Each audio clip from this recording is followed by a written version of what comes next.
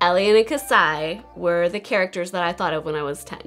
I was thinking of two kids that were just so close that if something touched one of them, the other one would feel it. If they got hurt, the other one could feel that they got hurt, at least just for a minute.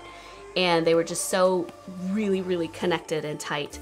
And they have stayed that way, of course, in the story. They continue to, and it kind of moves the story in some ways because they get separated in the story, and Cassai can feel that Elian is being hurt, and Elian can feel when Cassai is being hurt, and it keeps them together even when they're apart.